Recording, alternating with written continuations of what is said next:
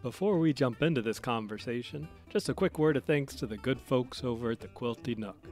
Without your ongoing support, projects like this just wouldn't be possible.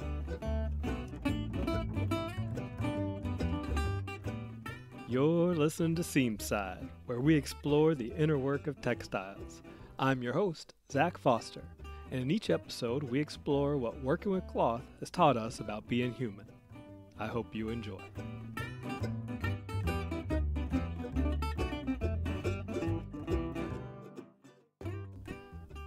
Y'all know how much your reviews mean to me. They really are how other people discover this show that you love so much.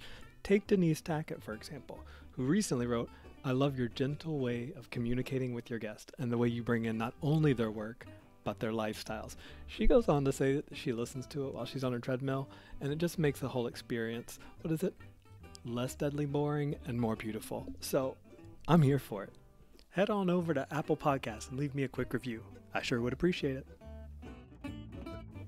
If you don't know Coulter Fussell, and by the way, it is Fussell, like Russell, she'll tell you, but she's too nice to correct you, so take it from me. If you don't know Coulter Fussell, I don't know where you've been, but today is your lucky day, because you're about to get a big old helping of Coulter Fussell.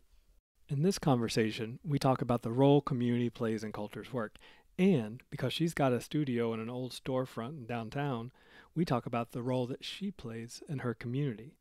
We also talk about how she maintains hope in the midst of conflict and turmoil. We talk about the South and family lineage, complicated though it may be. And of course, we talk about how textiles make us more human.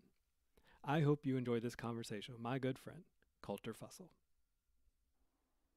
Coulter, thank you so much for joining me this morning. Hey, Zach. Thanks for having me.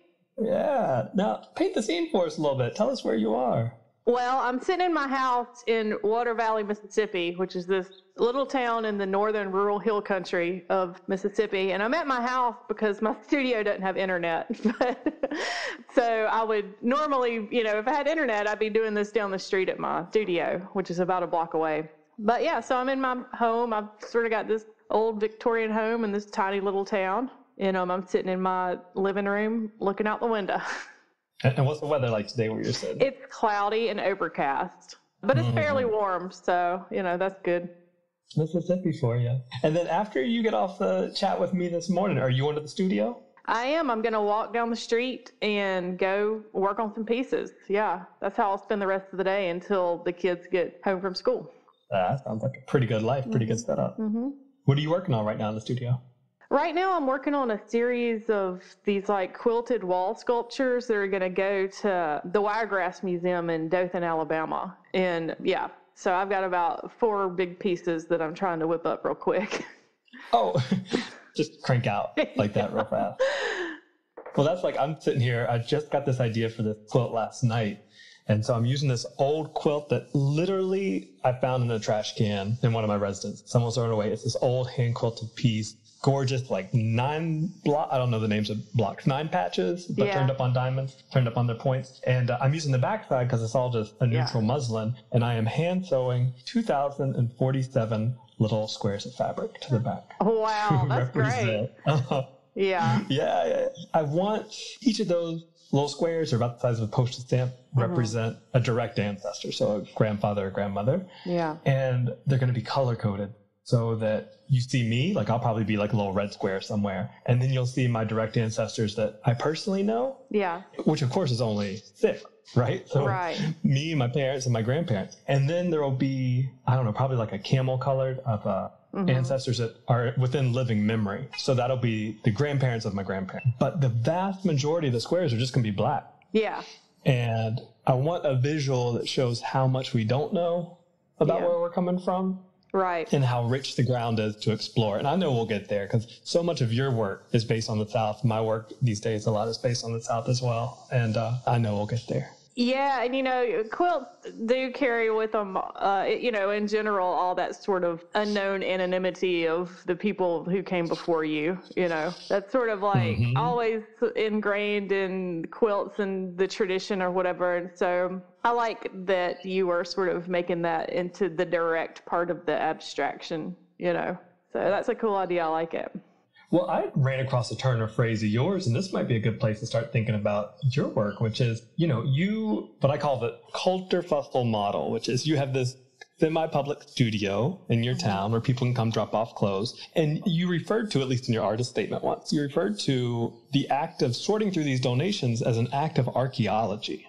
Yeah, it feels archaeological because sort of diving into this stuff with no real knowledge of what, the past of where it all came from, except, what I've sort of like gathered from experience from doing it before, So, I'll get a bag of donations and there are clues in there as to what the person's person's life was before. And it's really a matter of deciphering those clues. And, when I first started, I wouldn't know where in the world any of this stuff came from or whatever. But then, the more you dig through trash, the more you see like commonalities or whatever, like what was like sun bleached, where that might have been, what kind of house that might have been in, who might have made this certain dress, under what conditions did it fall apart, Those are all the things that I'm looking for. Those are all the things that I specifically want. And not just signs of degradation. Like, I like stuff that's absolutely, completely brand new.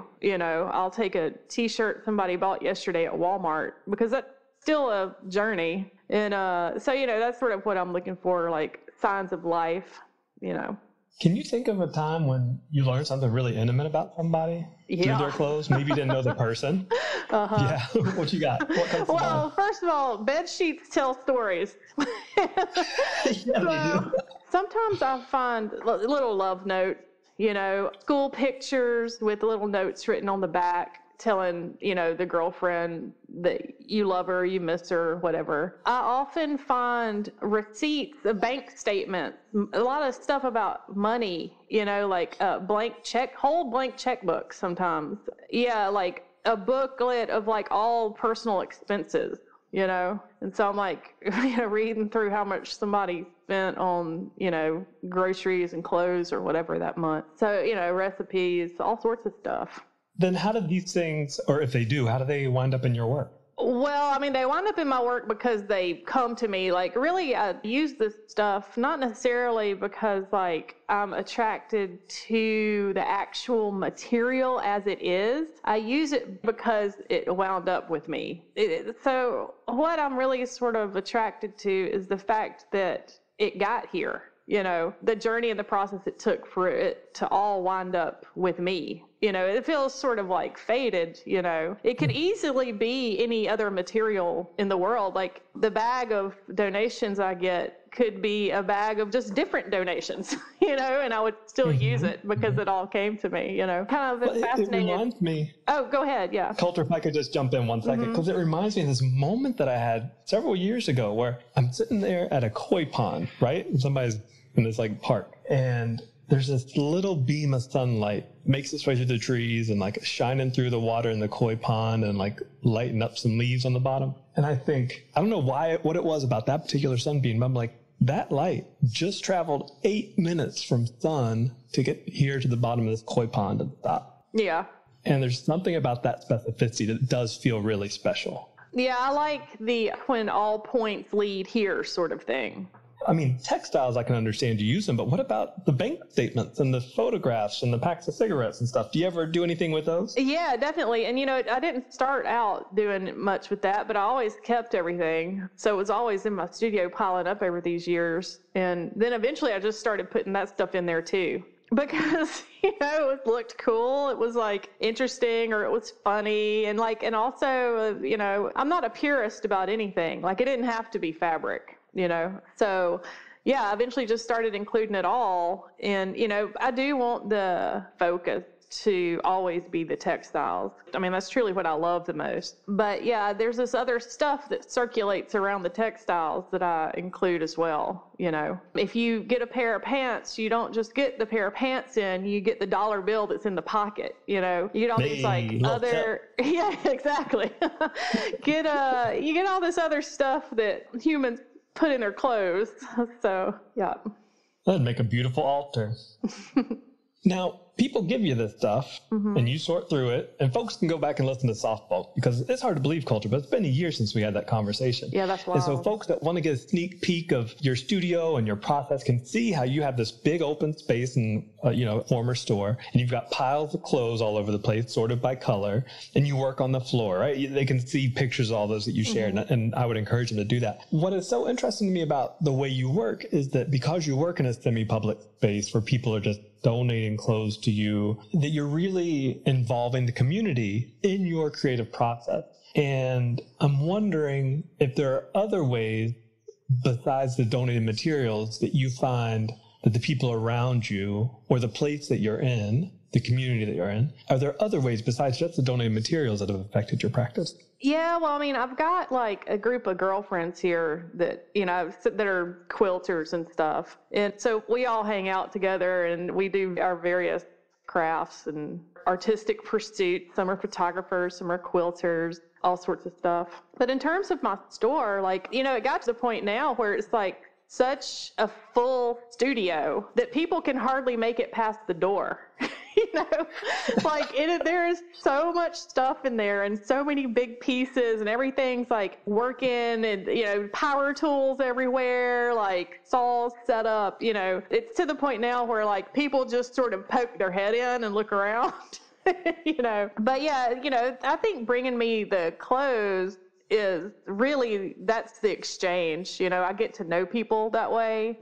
Sometimes it's just totally anonymous bags left there. And then sometimes the donations will come with notes and they tell me about, the great aunt or whatever whose stuff that is. And then sometimes they'll come in themselves and bring all the stuff and tell me all about their relative or set of relatives whose stuff this was, People will stop me on the street and tell me about some donations they're going to bring. But in terms of like the actual creative making of the stuff, I'm very much like a lone artist. I want to be in there by myself, and I want it to be quiet. So, I mean, I'll listen to stuff through my headphones, but like, I don't know if I could actually work around another person. I spend many, many hours a day alone doing that. So, yeah. What have people shown you, or what have you learned, or what have you intuited about how they feel about all this stuff they're bringing you? Yeah, I'm asking because recently I had a conversation with Catherine Greenwood Swanson, who runs a secondhand fabric shop in Massachusetts. And she says there can be a lot of complex feeling around what people bring in. And I'm just wondering what your experience with that has been. Well, what I experience is that people feel relieved to give it to me because like they've got all this stuff. They want to get it off. They've inherited it, but they don't want to throw it away because they feel bad about throwing it away, because they know that like grandmama loved it. She loved to sew. So then they bring it to me and it sort of relieves them of the burden of like having to deal with the material stuff, and having to have any guilt that they threw it in the trash can because they know it's not going in the trash. And they know that like within a few months, probably they'll see some of that stuff in an artwork somewhere on a wall. I use stuff like almost immediately. You can even see like on top of the pile. Yeah, exactly. You can even see on my Instagram sometimes, like every now and then in the comments, somebody will pipe up and be like, "That's my mom's comforter," I mean, they're bringing it to me because they want me to have it. And you understand, Zach, with memory quilts, I think that's when the feelings get really more, complicated and emotional. But oftentimes with like my regular like studio work, people know they're donating this stuff. It's going to get cut up and it's going to go into something kind of wild and crazy and of my own creation. So that's going to get a second life. Yeah, that's right. How long have you been in the studio space? I got that studio in 2015, and before that, me and my close friend Megan Patton, she's a quilter. She's Doe Quilts on Instagram, DOE Quilt. She and I had this little gallery right down the street. It was 10 feet wide and 40 feet long. We brought in artists from all over to have like little miniature shows there, and it was so much fun. And in the back of that, she and I shared painting studio. And we went to college together and stuff and waited tables together for years. So we had our painting studio back there, and then Megan started sewing and I started sewing, and eventually I needed more room because, you're working in quilt, 10 feet wide isn't going to cut it. if you're making like not at all massive, pieces of work. And in my case, I work on the floor like real big. So yeah, in 2015, I went to a bigger space right down the street. And how did that affect your process? Well, I was able to do things a lot bigger. I was able to have a lot more supplies, so I could really start hoarding, and like, that's what I do. I'm like, I don't throw anything away that they bring me. Like every now and then I'll come through, and if there's like 500 white t-shirts, like I'll donate those. But like, I keep it all because I know that eventually I'll come around to using it. So just having the big space really expanded my work because I was able to just physically do more, because there was more room to do it. And I had more supplies I could work with because there was more room to store them. I mean, it's not a fancy space by any means. It's not heated. It's not air conditioned. The running water doesn't work because you still don't have that bathroom fixed? No, I don't. But I only live a block away, So I'm like, do I pay the plumber or do I just go home? So anyway, like the studio is a hot mess, but what it is that it's big. I love it so much. Were you working in series before you moved to that larger space? I didn't work in series until I got there. I worked in series with painting when I was at the little bitty gallery, little bitty space. But, I didn't like really start working in textiles in any serious way until I got to that big space. I had been making quilts, but I certainly wasn't making like 12 at a time or anything. So. Well, and now you do, right? Is my understanding you'd like to work on multiple projects concurrently? Yeah, I do. And I like to work on like, if I have a series, I want to make like 8 of them, 10, 12, and then I'll have a series of something else. It takes a while to get a thought out. And sometimes the thought can't all be in one piece. Sometimes there's all sorts of different things I kind of want to say about what I'm generally thinking. And so it takes a bunch of pieces to sort of cover it all. Yeah. It also takes some pressure off any singular particular piece, doesn't it? I know with the body of work that I'm working on with Southern White Amnesia, it's a rich topic. And there's a lot I want to explore there, but I'm thankful that no one quilt has to carry the whole narrative. No, and it couldn't anyway. And it couldn't. And if it did, well, what fun would that be? You'd make the quilt and then you'd be done. And, and you're like, well, I explained it all. Drop mic and walk out. Right. I do view it, though, as almost like studying a gemstone or something, right, that has multiple facets. And you're like, each quilt is its own facet. And before this collection, and I know we'll get into this here in a little bit, but before this collection, I hadn't found myself thinking in terms of multi-piece narrative arc, right? And like what kind of story do I want to tell over the span of several pieces? And that's been really fun to explore. Yeah. And I imagine a larger space is helpful. Yeah, it is. Having the extra space really allows for you to explore more fully an idea, because like what I'll often do is I will make a series around a certain idea or notion that I'm thinking of, and then I'll go on to another series and then come back to that first one and rework those pieces. Like I'll take stuff out of them and put them into new work, or they're sort of a catalyst to like further develop more pieces down the road. And, having a bigger space to do that is helpful. I think you could do it with small works, obviously, if you had a smaller space, and, you could do it with big works too, but I tend to work on many pieces at one time. So I'll have, like right now in the studio, I have 4 large pieces going at once. And that's sort of how I can tie them together, because I'll share materials between the pieces and everything. Yeah, I like that. This might be a good time. I did want to chat with you some about the show that was still in the future, back when we last talked on Soft Bulk, but has now happened and closed and shut up, but then also talk about what you're doing now. So when we last chatted, you were working on you're about to put up a show called My Love for You is Undying. Is that the right word? Deathless. Deathless. Yeah, My Love for You is Deathless. Yeah. You got that show up. Can you tell us a little bit about what you were exploring with that particular collection? Yeah, so that show was part of my war quilt series. So the war quilt series is really sort of a series of quilts that really, I guess it explores like the nature of conflict between entities or whatever. So that has to do with like, big global conflicts, and then like you can really get down to like microcosms of that, like in the family or whatever, or between people. What I've realized over the years is that the tendencies in conflict are all the same, whether it's like a country fighting a country or a person forced to fight another person, and my war quilt series is sort of all about the nature of, entities, button heads.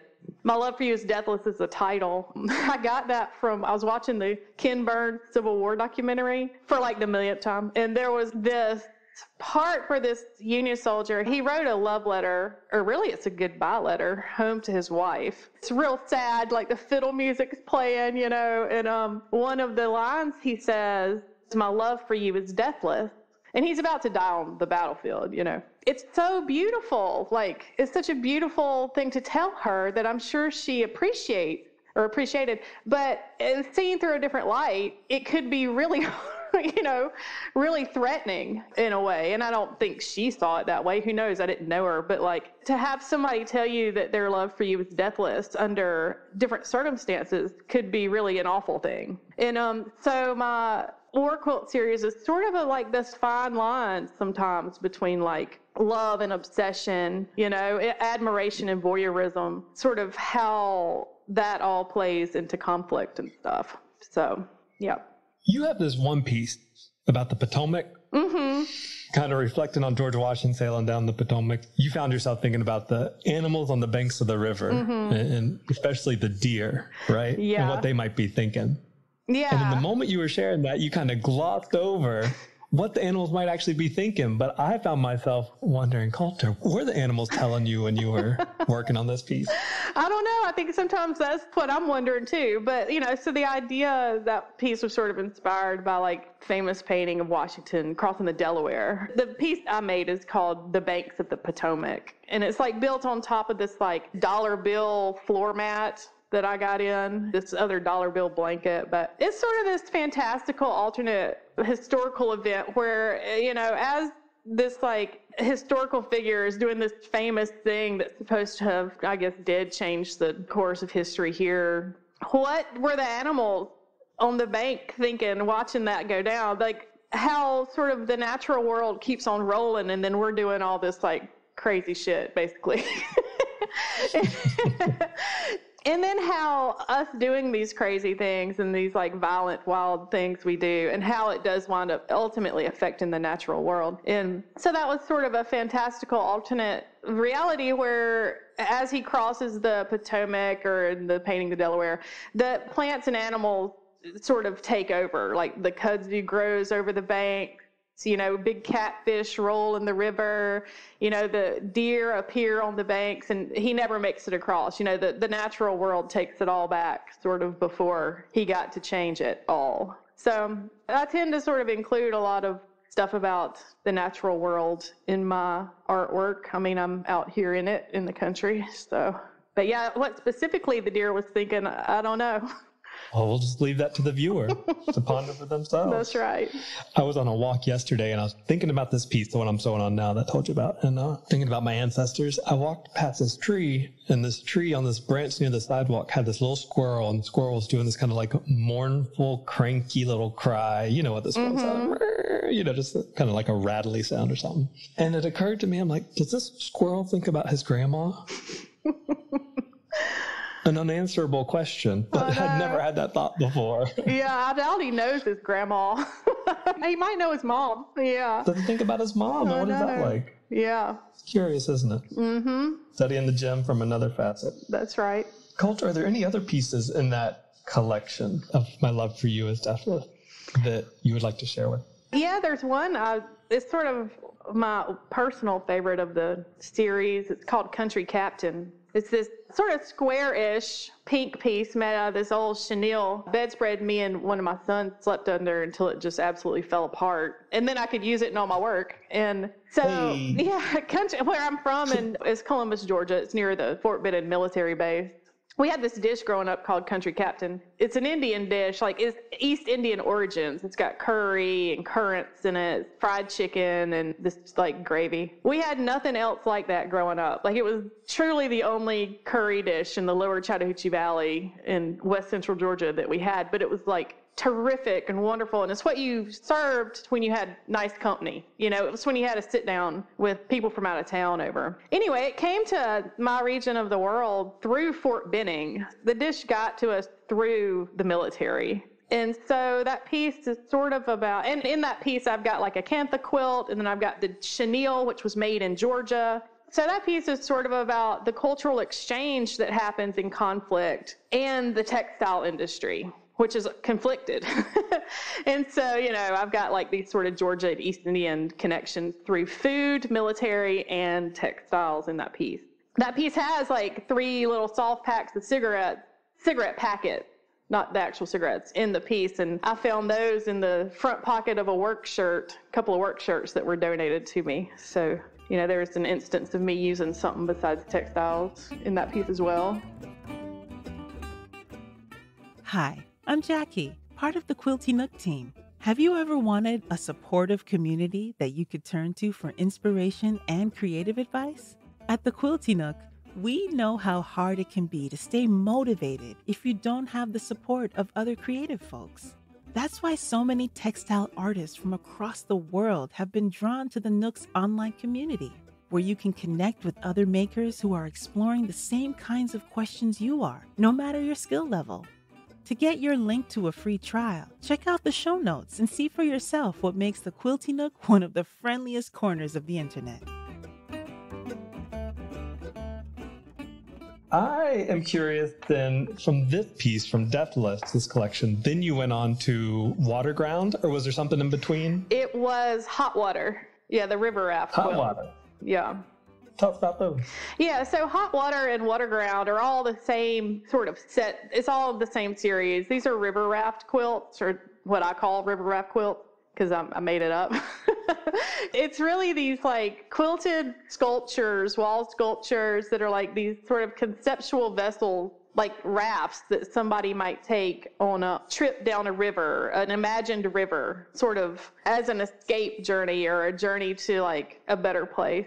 I'm from a mill town. Columbus, Georgia is a cotton mill town, and the Chattahoochee River is the reason it exists. And so I grew up with this like almighty river that the whole reason the town was there. And so that's sort of the setting for these pieces. I sort of imagine you're on this quilted raft on the Chattahoochee River, going past the mills through Columbus down the falls to the Gulf of Mexico. And these rafts are equipped with all the things you might need for you and your children on that journey. So they'll have like pillows for your children's head, like when they want to sleep, like money bags if you need to store cash. They have fish nets on them for catching food.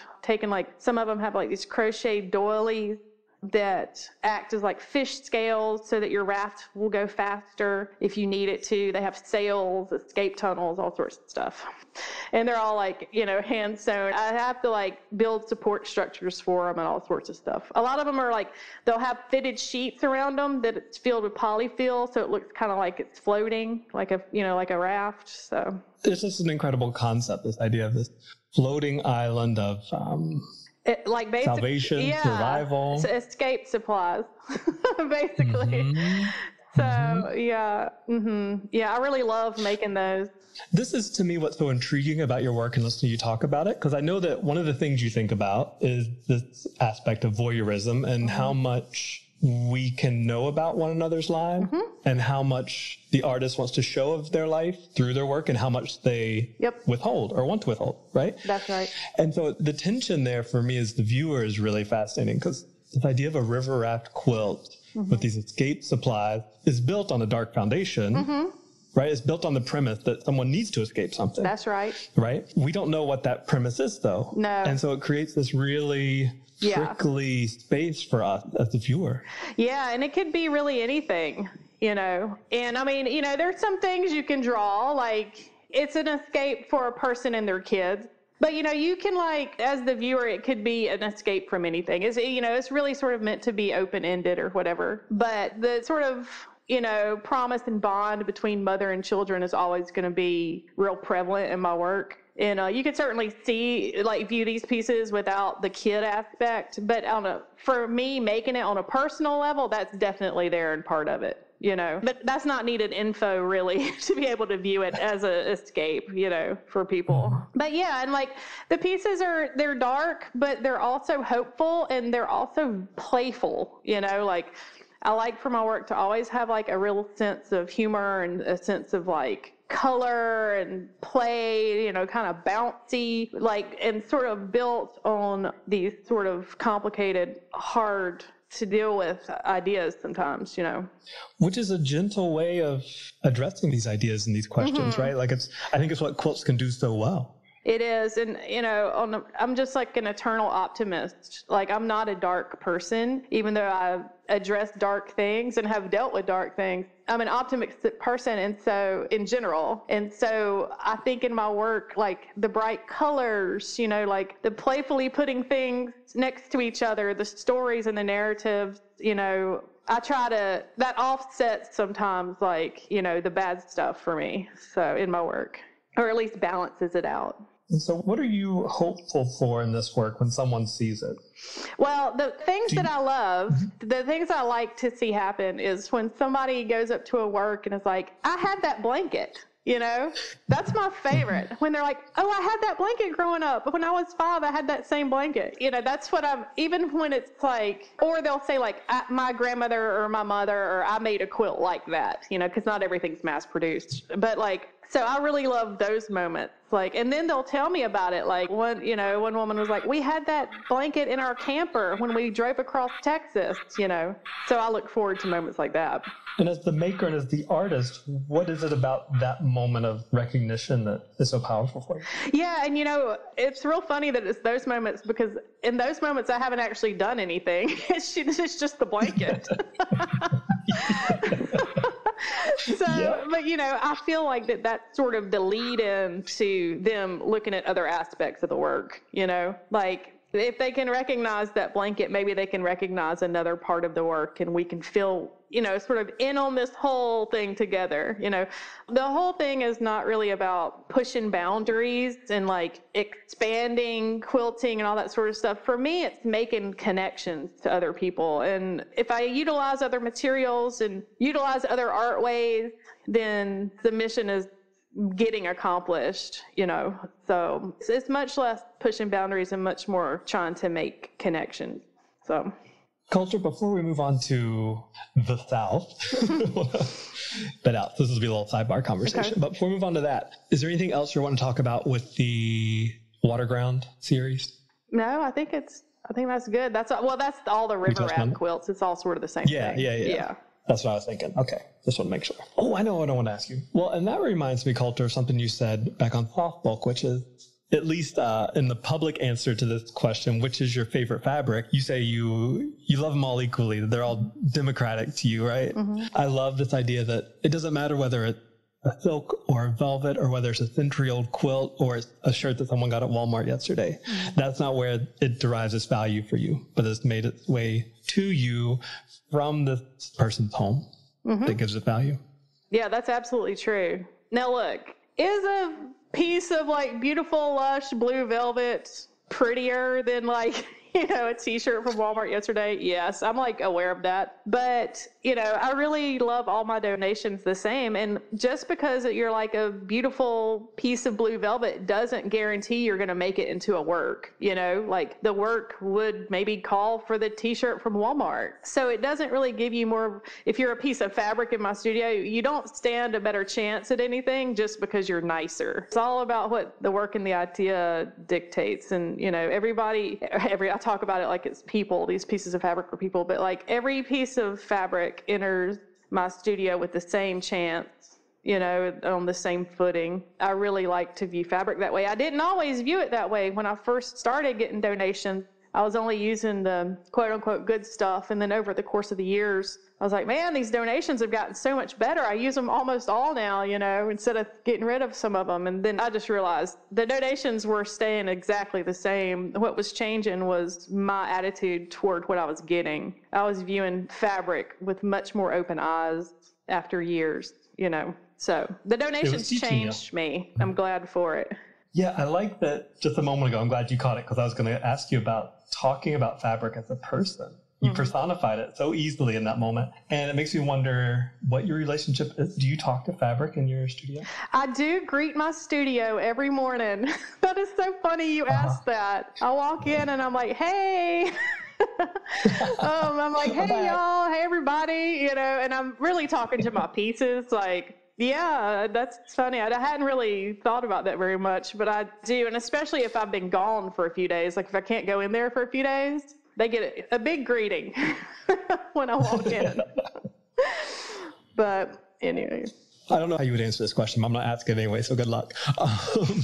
What role do the materials for you play in understanding the topic you're trying to explore? Like, do you approach these river raft quilts, for example, with a pretty firm idea already in mind, with the kind of story you want to tell, and, as opposed to what room is there for the materials to reveal something of the story as you're working? Yeah, so I'll go into a series, like, say, the river raft quilt, with only my lived experience, only my own personal stories. And I read a lot of history. So I do a lot of history stuff. And so I go in with a little historical knowledge and a whole lot of knowledge of my own stuff, sometimes too much. And then the rest is the fabric. I don't sketch. I don't make notes. I don't have a pencil in my studio. It's needle and thread, scissors, and glue and nails and power tools, And so the fabric really leads the way. That, oftentimes there'll be an element in a piece that I'll add, and then later on it will fit my narrative. Like there was one piece I did a while back. This was for the river raft quilts. It's a piece called Hot Water, and it had this big crocheted square on it. It worked well compositionally. That's why I added it. Well, later when I was doing a little writing about it, because I had to, every now and then you got to write about your stuff, I was like, that looks like, I was like describing other parts of the piece. I was like, and here's an escape tunnel, and here's a flotation part where your kids can sit. And I was like, oh, and that looks like a helicopter landing pad. Like if you had an emergency and a helicopter needed to come help you out, like it could land on that. And so that's something that would not have occurred to me if the crocheted piece hadn't been in the studio to make that happen. You see what I'm saying? So in that way, lots of times, I'd say it's about more than half the time the fabric shows up like with the good idea. Like, yeah, that really resonates to feel similarly, that the artist's job is to be the manual labor, the hand, the conduit to just bring out the material. Yeah. What they want to say. It really can be like composing. You've got all the elements. You're just you're putting them in the right order. So you're community building.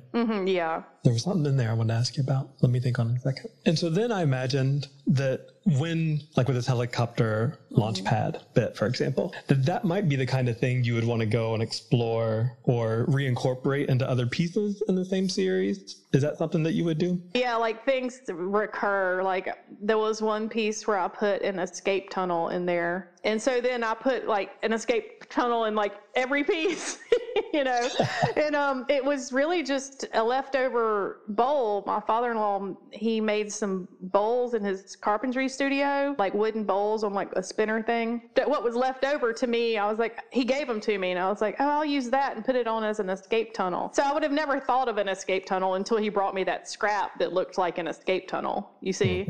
And so then I added a whole bunch of them to other works, and then I started knitting escape tunnels, and then I started sewing them with upholstery foam and all sorts of stuff. So, well, and that's what can be so fun about working in a series, right? Like picking up on those key elements. Yeah.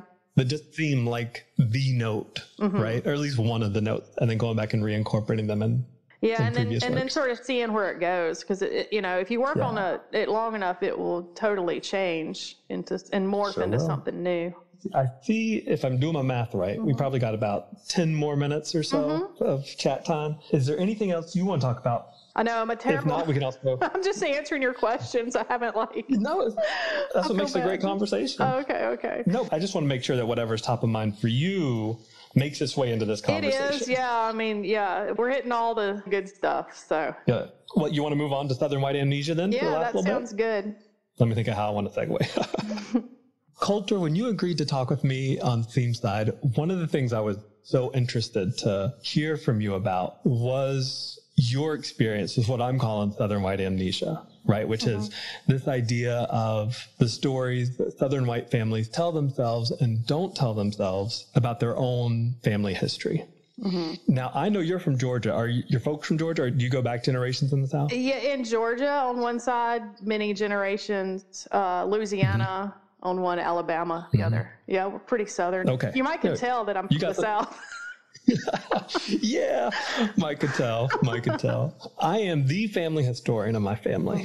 And if there's something that happened in our family, I'm the one that's going to know it. And I remember about 5 or so years ago, I ran across the first records that my family had enslaved some folks back in the day. And I had never in my life heard my family talk about that. That had never been a topic of conversation. Not that people were actively sidestepping the topic. It just wasn't. I don't know how else to say it. It just wasn't something we talked about. There was no curiosity about family history. Yeah. There was no curiosity about our own role in Southern history, you know?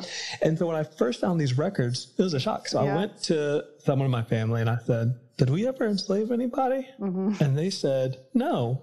And there's a little pause. I think we would know. Yeah. And that for me was such a light bulb moment, Coulter, because I was like, how many other Southern white folks are walking around just assuming that if their family had had this role in history, that they would probably know. Yeah. And so that was actually the first piece I made in this series. This big, sheer pink house coat that I leave intact. And I just do reverse application. I cut the letters out. I think we would know. Yeah. And I stitch it down on top of this Sunbonnet Sue quilt, this old vintage quilt that already existed, you know. Yeah. And what I hadn't noticed about Sunbonnet Sue is that she's always got that big old bonnet on, so big you can't see her face. For folks that aren't familiar with the block, it's just kind of healthy, roundish little girl that kind of like Smurf-like. Think Smurf proportions. In profile. And she's always in profile, and she's got this this bonnet on, so you can't see her face ever, right? And she's got a good friend named Overall Sam. Overall Sam is always wearing, you guessed it, overalls and a big hat, and he has his back to us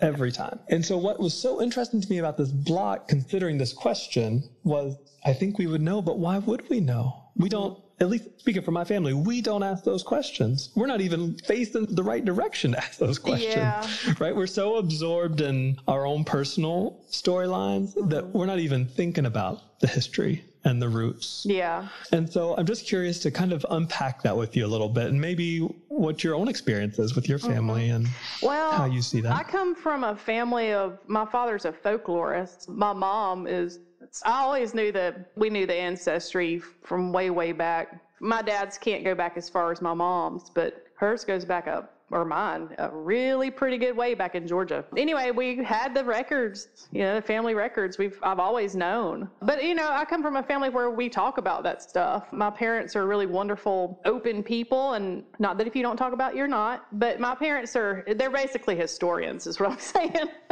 And so I've always known about all that, all that stuff. My dad does genealogy. My mom's done genealogy, but I know not everybody's family is like that. Yeah. And, the experience, especially, people's experiences aren't monolithic. There's like just in my own family, sort of the different ancestry wise, like the different experience from, say, like the mill workers and the people who owned Emmanuel County in Georgia. Vastly different experiences there. And so, when you take the time to learn your family history, you're not going to learn one history, like you're saying. You're going to learn all sorts of histories. Those are sort of the things I try to put into my work. I'm trying to connect all these things together, because that's really sort of what I'm fascinated, like how all these paths come together in one spot. Well, and that spot being you. Yeah, the or artist. That spot being me. Yeah, or you. Yeah, like the person who's alive doing the thing right now. That's right. Yeah, and it's, so when I make these works with all these like remnants of lives from all around me, and then it comes into one work about all of us, so. Well, this is it's just my mind can't get enough of trying to wrap itself around this puzzle, which like this quilt I'm working on now, that's going to have over 2,000 squares of just 10 generations, just my family that's been in the country since the country became a country in 1776. So like, that's just 2,000 people. All of those people gave me something. They are literally written into my flesh and bone. Yeah. In the form of genes, right? So what does that mean? And what does it mean when we know a lot about our ancestors? And what does it mean if we don't know a lot about our ancestors? And what's the impact? I think the piece I'll work on next after this is studying intergenerational wealth, because it sounds like similar to you. One side of my family was the wealthy side, and that's where you find the judges and the doctors and the lawyers, right? And the people who had higher education. And then the other side, there's all just like, some of them had land, some of them didn't. Some of them had enough to eat and some of them didn't. That's right. And what's so fascinating to me, like I like to just make myself the case study here, because on these two branches of my family tree, on one side, you have this legacy of higher education. On the other side, my dad, was the first one in his family to go to college. Yeah. And when you track that on a parallel track with whose family enslaved folks and whose family didn't, and we think about resources and material wealth that get passed down. That's right. We got to say at least part of it. Come on, folks, at least part of it. Yeah. Trickles back, right? And so and it's the point that you're saying. It's like the reverse river delta, right? That like all the parts flow back to me and this story and my story. Yeah, and all of our stories have so many commonalities, even if you're from different circumstances or from different places, or especially from different time periods. Like, we do go through the same things under different circumstances. We go through the same emotions. We go through, the same losses and same gains, sometimes worse than others. And, but these are all things that happen to us as like the human experience, and whether it's real big or real small. So these are all these little pieces of those things that I find in all these old clothes. And that's what I try to put it all together in one piece, really under the like vehicle of my own personal story, but really it's all these stories together, all these narratives sort of collected in one spot. Yeah. And like, I can never find enough of them. Like, I'll never not be interested. Yeah, I mean, how deep is the self? Yeah. It's the same answer. Yeah, it just goes forever. How deep is the self? And also, I'll never run out of materials, because we're such like a material-laden society and planet. Like, I'll never run out of supplies. Like, there will always be clothes, and there will always be leftover clothes. I mean, unfortunately, that's the case because we make so much. But like, it's good for me, and that like I'll always have art supplies. So abundant. Well, Coulter, I wonder how you would answer this question. Feel free to take your time if you want to think about it for a second. But one of the things the central question that I'm exploring with Themeside is, how has working with textiles made you more human? How has it connected you to yourself or to others in a way that would not have happened if you hadn't been working with textiles? And I would be curious to know what one response to that might be for you.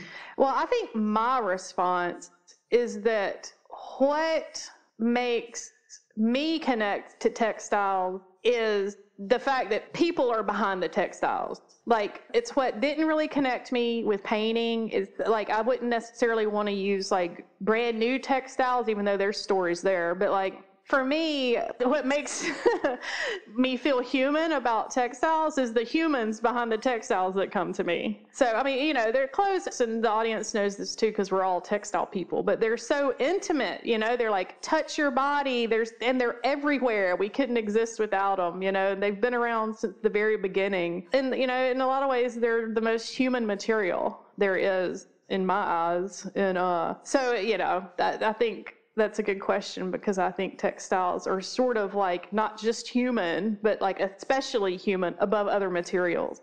Oh, that's a beautiful thought. So, Coulter, I imagine that in a few minutes, once we get off this call, you're going to walk down the street, you're going to go to your studio, you're going to say howdy to all your pieces, and you'll get to work. Yeah, that's exactly what I'm going to do. That sounds pretty nice. Coulter, thank you so much for talking with me this morning. Well, Zach, thanks for having me. This has been a really fun conversation, and I like your questions. Appreciate it. Yeah, me too, because this is what I wonder about, and so it's so nice to get them out of my head and into somebody else's. Yeah, no. It was great. I had a good time. Yeah. Thank you. Thank you. And there you have it. Thank you for listening. I hope you got something out of that conversation.